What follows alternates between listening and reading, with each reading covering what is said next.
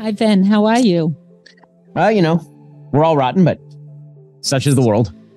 It's hard times. For sure. I wanted to share with you that we are very grateful that you are on our podcast today. We know you're very busy. We're watching you. We appreciate everything you share. And our mission on our podcast is growth-oriented. We are Chabad Orthodox women, and our podcast is very much about finding ways to connect spiritually to Hashem, also to tap into our potential and be the best versions of ourselves and share that with the world, to spread the light. So this might be a little bit of a different interview to your usual, but we want to discuss with you courage and conviction and how we can all be proud Jews today. Right. Thanks for being here. We're so grateful that you made the time. And so our theme for today is really the courage to be disliked. And I think as a Jew in the world today, it's an inevitable part of being an open and observant Jew.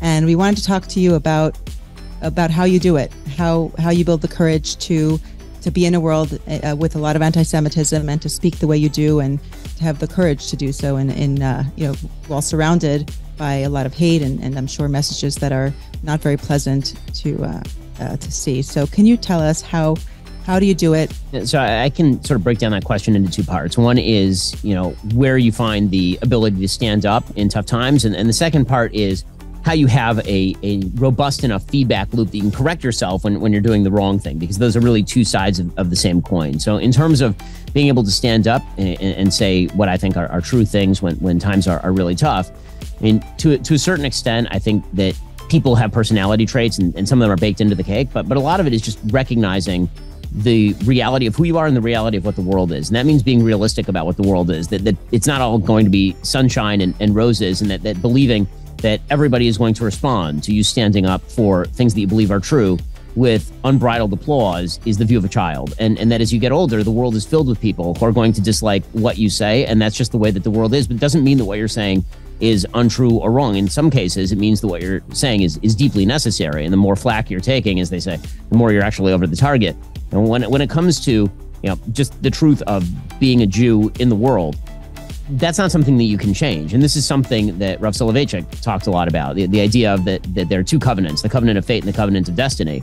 And unfortunately, the Jewish people tend to be locked into the covenant of fate more than they tend to embrace the covenant of destiny. He talked about the covenant of fate as the idea that we're all locked together in this cosmic deal, essentially, with God, this covenant that is unbreakable. And you can try to run away from it. You can try to run away from what you are or how the world is going to see you, but the world is going to put you right back in there, no matter what you think or what you feel. And you're seeing that in Israel right now, where Jews are Jews, whether they are completely Chiloni or whether they're completely Dati. It doesn't seem to, you can be Haredi or you can be a left-wing person who is murdered at Kibbutz Be'eri, and you're seen by the world in exactly the same way, because that's the covenant of fate. That's just the reality of the world. And you can accept that and embrace it. And if you do accept that and embrace it, then it becomes what Rav Soloveitchik called the covenant of destiny. At that point, you've embraced what it is that you're supposed to be on the planet, and you can turn what could be a really tough and horrible situation into something that is positive, not just for you, but for the world at large. Because the reality is that the world respects people who stand up and speak on behalf of truth. They respect people who stand tall for what they believe in. I'm very frequently asked why I wear a kippah publicly, and the answer is it never really occurred to me not to wear a kippah publicly. I've always worn a kippah, and so the idea of taking it off to please people would have been weird. And what I found is that actually tends to earn more respect than the opposite way around. And hiding what you are and who you are, people can see it anyway. And so hiding behind something to try and obscure that doesn't tend to benefit you, and it doesn't tend to benefit your cause. And there's the second question, which is how you deal with the incoming. And there, the only answer is that you have to have enough of a shell and enough of a group of people who have your best interests at heart that you can tell the difference between friend and foe. And two is that you do have to leave yourself open to a feedback loop, where if you get something wrong, you can correct it. And it's easy to err in either direction. It's easy to have so close an echo chamber that you can't hear anything from the outside. And so everything you say becomes inherently right and true. And you make mistakes, but nobody around you is willing to tell you that. And it's also easy to get overtaken from the outside, where every critique of you is true, and so you tear yourself down. And so finding that balance is tough, but I think doable and necessary. Did you come to it on your own, or were you raised in that way, in a home that with those values? I was definitely raised that way. So my parents are very much in line with my values, or I'm in line with theirs to be more accurate. And my dad, particularly, was always a big booster of the idea that I should speak truth where I saw it.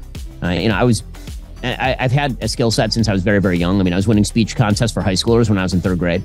So he could tell very young that I was a really good writer, that I was a really good speaker. And when people ask him now, like, are they surprised at what's happened in terms of my career and how many people I speak to? He always says no, that he's not. Because the truth is I was doing this kind of stuff at a very, very early age. I mean, I found a paper from when I was maybe 10 or 11 years old talking about the Clinton impeachment from like 1998. So I guess I was 13 or 14. And so the involvement in these sorts of issues has always been part of what I do. And also just the idea of being proud to be Jewish, because Judaism stands for values, not in terms of ethnic Judaism. I really care very little for ethnic Judaism, but in terms of being proud of Jewish values and the things that the Jews are supposed to stand for. Again, that's something that's inculcated from a very young age, and either you can embrace it or you can run away from it, but you're going to be held to account for it.